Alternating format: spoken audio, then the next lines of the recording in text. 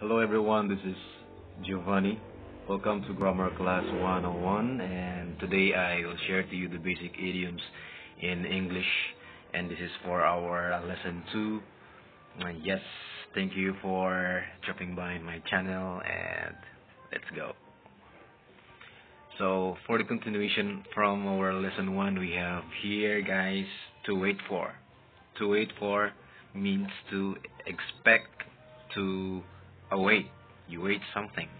So for example, we will wait for you on the corner of Broadway and 86th Street. So we have here, we wait for. Okay, wait for, wait for. This one. Second, we waited for. We waited for him more than an hour and finally left. So that's it. And next, number 2, at last. At last, meaning finally. Finally. Say for example, we waited, and at last John arrived. We have here, at last, finally John arrived. Next is he, or has he finished that work at last? Okay, has he finished that work at last? No. Or has he finished that work finally? That's when. Okay, next, as usual, meaning as always or customarily. Customarily. So for example, George is late for class as usual. So as always, George is late. Next is, as usual, Dora won first prize in the swimming contest. As usual, so as always, Dora won first prize in the swimming contest. It's an example of idiom. Number 4 is, we have here to find out.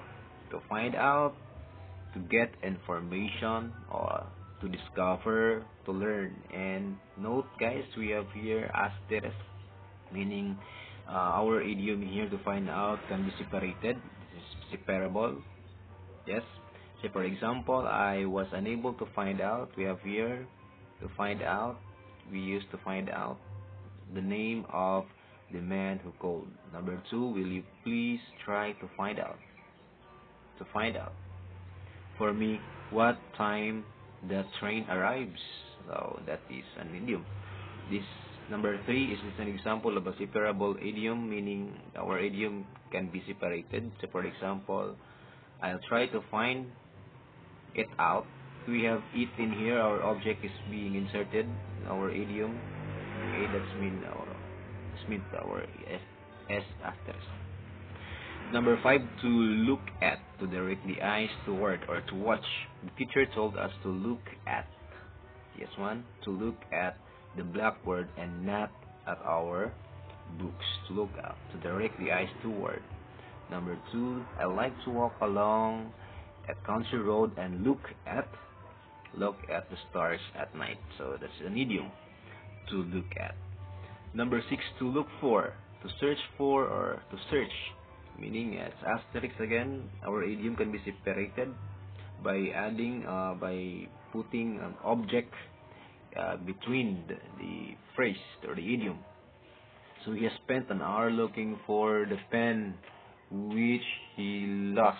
So in here, he has spent an hour to look for the pen. He has spent an hour looking for. We have here looking for again, because look is a verb, so we can always attach the ing form of the verb looking. Okay, number 2, I have lost my gloves. Will you help me look for them? Yes, look for them. It's an idiom. Number 3, we have look all over for you. No, we have look all over for you. This is parable, guys, because look, and there is something being inserted in here, all over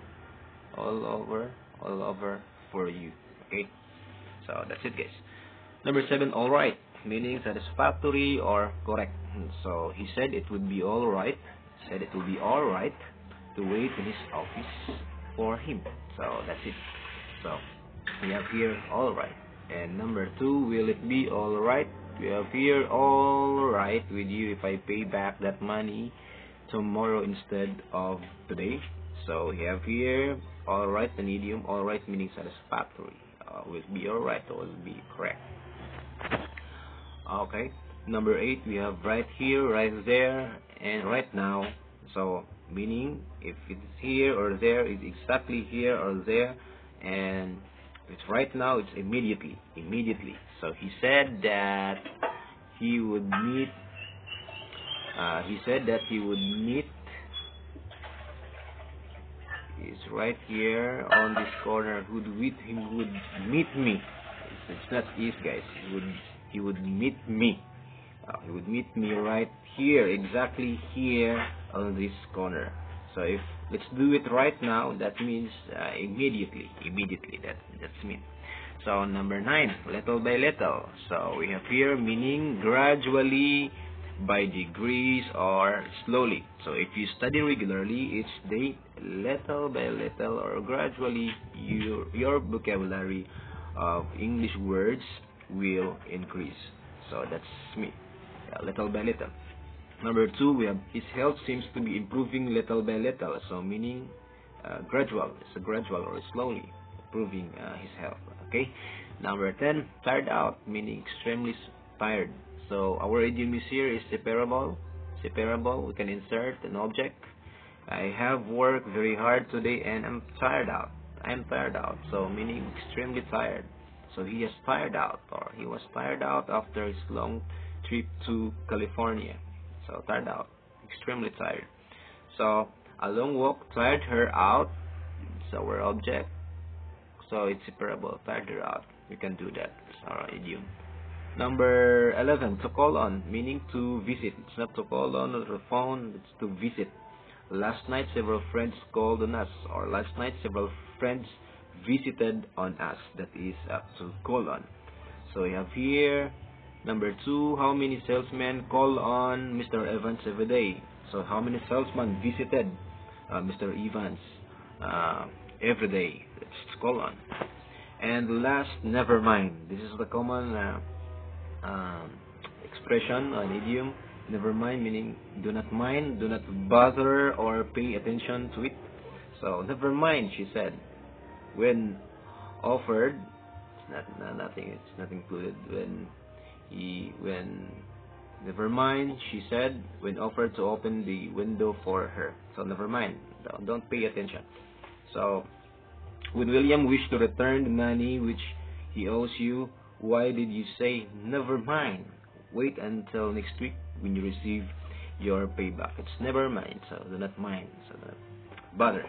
So guys, thank you for watching this video, and I hope you learned something from this upload, my presentation. And if you're new in this channel, please subscribe, like, and share to your friends. So thank you, and mabuhay Mindanao. See you in my next video.